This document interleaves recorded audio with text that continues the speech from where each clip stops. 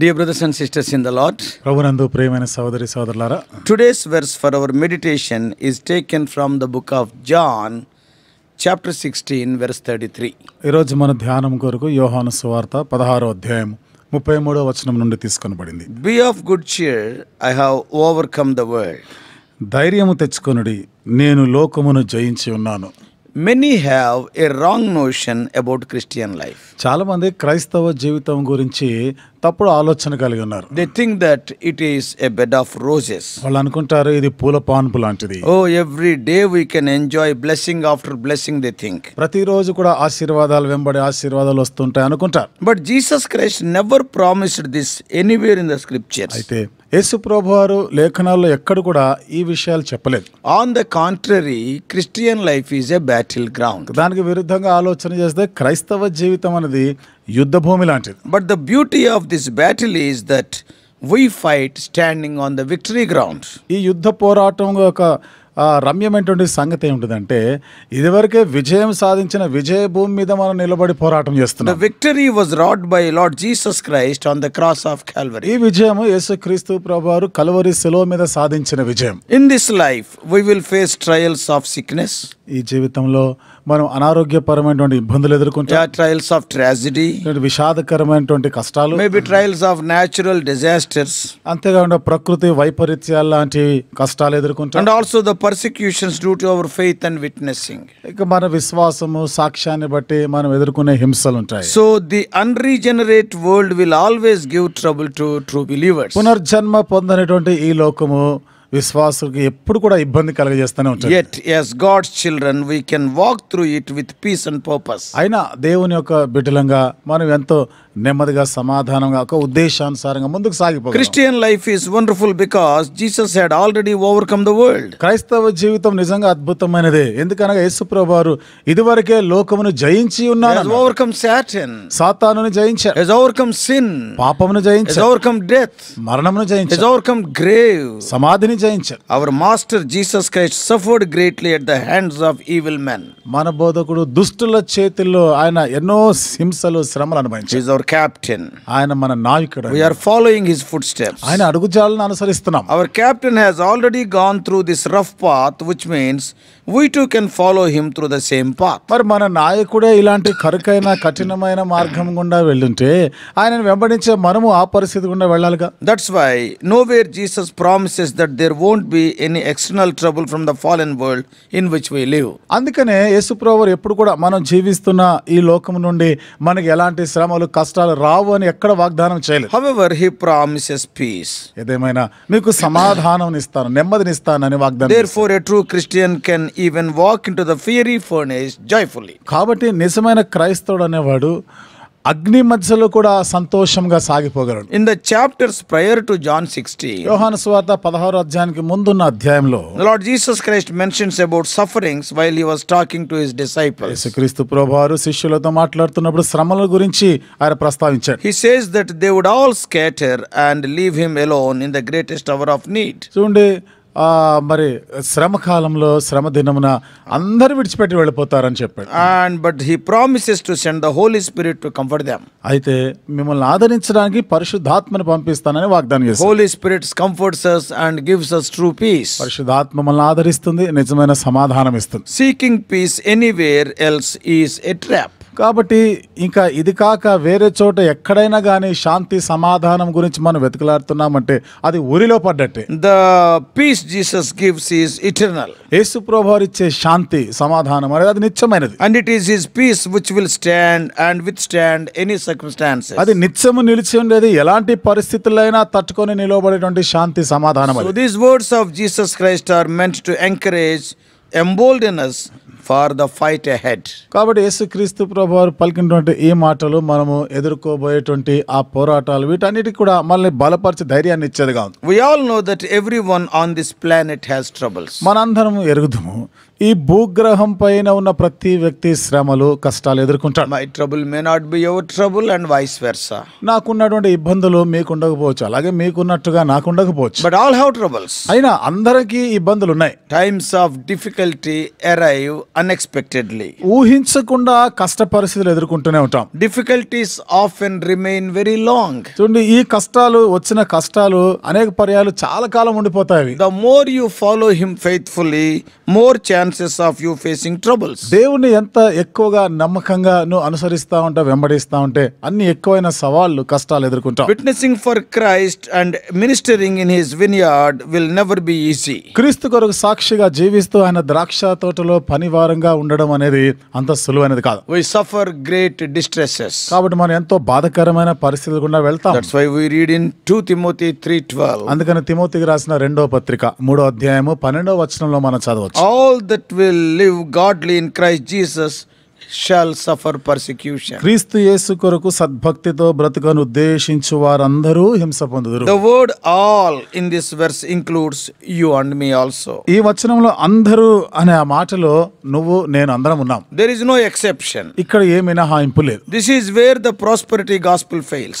ఇక్కడే కదా ఆశీర్వాదం అభివృద్ధి అనేటువంటి సువార్త విఫలమవుతుంది. Today many preach what Jesus never said. ఈరోజు చాలా మంది యేసు ప్రభువారు చెప్పని, యేసు ప్రభువారు ప్రసంగం చేయని మాటలు చెప్పేస్తున్నారు. Many say that if people believe in Jesus, they will get jobs, money, health and other worldly advancements. చాలా మంది బోధకులు చెప్పే మంది యేసుక్రీస్తు ప్రభువాన్ని నమ్ముకుంటే, ఆయన విశ్వాసం ఉంచితే మీకు ఉద్యోగము, మీకు ఆరోగ్యము, ఐశ్వర్యం వస్తుంది, ఇలాంటివన్నీ చెప్తున్నారు. Undoubtedly God will meet the needs and necessities of his people. నిస్సందేహంగా దేవుడు తన ప్రజల యొక్క అవసరతలను తీరుస్తాడు. But one has to remember that Jesus did not come into this world to endow us with worldly blessings. అయితే గుర్తుపెట్టుకోవాలి, యేసు ప్రభువారు ఈ లోకానికి వచ్చిన ఉద్దేశము భూ సంబంధమైన ఆశీర్వాదాలు ఇవ్వడానికి కాదు. That's not the prime purpose. ఇది ప్రధానమైన ఉద్దేశం కానే కాదు. He came to save sinners. పాపులను రక్షించడానికి వచ్చాడు ఆయన. Jesus has not promised the worldly prosperity. యేసు ప్రభువారు లోకరీత్యా అభివృద్ధి గురించినటువంటి ఆ వాగ్దానాలు చేయలేదు. He said that true believers suffer persecution. నిజమైన విశ్వాసి శ్రమలు, హింసలు అనుభవిస్తారు. Life on earth is tough. భూమి మీద జీవిత కాలం అనేది చాలా కఠినంగా And ఉంటుంది. the Christian life is often tougher. మరి ఇక క్రైస్తవ జీవితం మాటకు వస్తే మరింత జటిలమైనదిగా ఉంటుంది. Jesus never promised that he will remove troubles, but he promised to give peace and comfort in the midst of troubles. యేసు ప్రభువారు ఎప్పుడు కూడా కష్టాలు రావు, కష్టాలు తీసివేస్తానని వాగ్దానాలు చేయలేదు, కానీ కష్టాల మధ్యలో నీకు నెమ్మది సమాధానం ఇస్తానని చెప్పారు. Therefore never be shocked or surprised when trials come on your way. కాబట్టి నీ జీవితంలో కష్టాలు, పరీక్ష పరిశోధనలు ఎదుర్కొన్నప్పుడు నువ్వు బాధపడొద్దు. Apostle Peter says in 1 Peter 4:12. అపోస్తలుడైనటువంటి పేతురు రాసిన మొదటి పత్రిక 4వ అధ్యాయము 12వ వచనంలో చెప్పిన మాట చదువుదాం. Beloved, think it not strange concerning the fiery trial which is to try you, as though some strange thing happened unto you. ప్రియులారా, మిమ్మును శోధించుటకు మీకు కలుగుచున్న అగ్ని వంటి మహాశ్రమను గూర్చి మీకేదో ఒక వింత సంభవించినట్లు ఆశ్చర్యపడకుడి. In Luke chapter 6, లూకా సువార్త 6వ అధ్యాయంలో verse 22 and 23, 22-23 వచనాలు Lord Jesus said, యేసుక్రీస్తు ప్రభువారు చెప్పిన మాట. Blessed are ye when men shall hate you, and when they shall separate you from their company, and shall reproach you, and cast out your name as evil for the Son of Man's sake. Rejoice ye in that day, and live for joy, for behold, your reward is great in heaven, for in the like manner did their fathers unto the prophets. మనుష్య కుమారుని నిమిత్తము మనుష్యులు మిమ్మల్ని ద్వేషించి, వెలివేసి, నిందించి, మీ పేరు చెడ్డదని కొట్టివేయినప్పుడు మీరు ధన్యులు. ఆ దినమందు మీరు సంతోషించి గంతులు వేయుడి. ఇదిగో మీ ఫలము పరలోకమందు గొప్పదై ఉండును. వారి పితరులు ప్రవక్తలకు అదే విధముగా చేసిరి. This raises a legitimate question. ఇక్కడ ఒక న్యాయబద్ధమైన ప్రశ్న వస్తుంది. How can we be happy when someone is reproaching and talking evil about us? మన గురించి చెడ్డగా మాట్లాడుతూ నిందిస్తా ఉంటే మనం ఎట్లా సంతోషంగా ఉండగలం? This statement looks very paradoxical. ఈ మాట ఎంతో వైవిధ్యంగా అనిపిస్తుంది. That's why in the same verses Lord Jesus Christ gave the clarity. clarification. అందుకనే ఆ వచనాల్లోనే యేసుక్రీస్తు ప్రభువారు దానికి స్పష్టతనిస్తాడు. Jesus told two reasons for rejoicing in the midst of such reproaches. ఇలాంటి నిందించబడే పరిస్థితిలో సంతోషించడానికి గల రెండు కారణాలు చెప్తాడు. Firstly, మొదటిది, our reward is great in heaven. పరలోకమందు మన బహుమానం, మన ఫలము గొప్పది. What a comforting statement. ఇది ఎంత ఆదరించేటువంటి మాట. Heavenly rewards are eternal. పర సంబంధమైనటువంటి బహుమానాలు అనేవి నిత్యం ఉండేవి. No one can steal them. వాటిని ఎవ్వడు దొంగిలించలేడు. Secondly, రెండవది, he says that their fathers did in like manner to the prophets. వారి పితరులు ప్రవక్తలకు అదే విధముగా చేసిరి. What does it mean? అంటే అర్థం ఏమిటి? When you are persecuted for his name's sake, ఆయన నామం నిమిత్తమై హింసించబడుతున్నప్పుడు our names will be listed along with the prophets of the world. మన పేర్లు కూడా ఆ కాలంలో ఉన్న ప్రవక్తల జాబితాలో Oh, చేర్చబడుతున్నాయి. what amazing results await those who are persecuted for his name's sake. ఆయన నామం బట్టి హింసించబడుతున్న వారికి ఎంత గొప్ప ఫలితాలు ఎదురు చూస్తా ఉన్నాయి. Therefore, let us not be discouraged or murmur. కాబట్టి మనం నిరుత్సాహపడొద్దు, సనగవలసిన We అవసరం may లేదు. not invite troubles intentionally, మన ఉద్దేశపూర్వకంగా కష్టాలను కోరుకోకపోవచ్చు. but when God allows some troubles for his name's sake or due to our Christian faith, let us not say no to such troubles. అయితే దేవుని నామాన్ని బట్టి, దేవుని పైన మనకున్న విశ్వాస సాక్ష్య జీవితాన్ని బట్టి దేవుడు ఏదైనా కష్టాలను అనుమతిస్తున్నప్పుడు నాకు ఇది వద్దు, కాదు అని చెప్పకూడదు. The church history is written with the blood of such martyrs right from Stephen. Stephen మొదలుకొని సంఘ చరిత్ర అలాంటి హతసాక్షులు చేయబడిన వారి రక్తంతో రాయబడింది చరిత్ర. Also, Jesus says in today's verse for our మరి meditation, నేటి దిన ఈ ధ్యానం కొరకనే వచనంలో యేసుప్రభువు వారు ఇంకా ఆయన చెప్పిన మాటలు we చూస్తాం. have good cheer. ధైర్యము తెచ్చుకొని, He says that he has overcome the world. నేను లోకమును జయించి ఉన్నాను. So take heart. కాబట్టి ధైర్యం తెచ్చుకొని, However dark our own life's situation may be, మన జీవితాల్లో పరిస్థితులు ఎంత అంధకారమైనవిగా and కనబడుతున్నా whatever challenges we may be A facing, రకమైన సవాళ్లను ఎదుర్కొంటున్నా గానీ, let us take these words from the Lord Jesus Christ to our hearts. కాబట్టి యేసుక్రీస్తు ప్రభువారు పలికిన ఈ మాటల్ని మనం స్వీకరిస్తాం, మన హృదయంలోనికి వాటిని Let us live for joy as he has overcome the world. ఆయన ఈ లోకాన్ని జయించి ఉన్న ప్రకారం సంతోషంగా ఉందాం. Never forget that you are fighting by standing on the victory ground. నీవు విజయ భూమిపై నిలబడి యుద్ధం చేస్తున్నావు అన్న సంగతి ఎప్పుడు మర్చిపోవద్దు. Dear brothers and sisters, ప్రియమైన సోదరి సోదరులారా, before I close, నేను ముగించే ముందు let me ask you a question. ఒక ప్రశ్న మిమ్మల్ని అడగనివ్వండి. Are you in a troubled state today because of your faith and testimony? నీ విశ్వాసం, నీ సాక్ష్యాన్ని బట్టి ఈ రోజు నువ్వు ఏదైనా కష్ట పరిస్థితిలో ఉన్నావా, ఇబ్బందులు ఎదుర్కొంటున్నావా? Don't lose heart. కాబట్టి ధైర్యం విడిచిపెట్టొద్దు. నువ్వు Jump with joy. సంతోషంతో గంతులు వేయాలి. Why? ఎందుకు? Because the Lord counted you worthy to suffer for him. ఎందుకనగా ఆయన నామం నిమిత్తమై శ్రమ అనుభవించడానికి నేను యోగ్యుడిగా ఎంచాడు. What a blessedness. ఎంతటి ధన్యత. Enjoy his peace. ఆయన సమాధానం, ఆయన శాంతిని అనుభవించు. Peace is Christians' birthright. సమాధానం, శాంతి అనేది క్రైస్తవులకు జన్మ హక్కు లాంటిది. And his joy no one taketh from him. ఆయన ఇచ్చే సంతోషాన్ని ఎవ్వరు తీసివేయలేరు. You can read John 16:22. యోహాను సువార్త 16:22లో చదవచ్చు. You can read John 14:27. యోహాను సువార్త 14వ అధ్యాయం 27వ వచనంలో కూడా. May God bless you. దేవుడు మిమ్మల్ని దీవించును గాక. May God bless you. దేవుడు మిమ్మల్ని ఆశీర్వదించును గాక. Shall we pray? ప్రార్థన చేసుకుందాం.